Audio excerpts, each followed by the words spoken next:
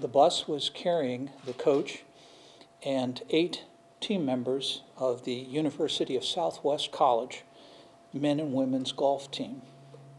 Tragically, the coach and 6 of the team members were killed at the site of the crash.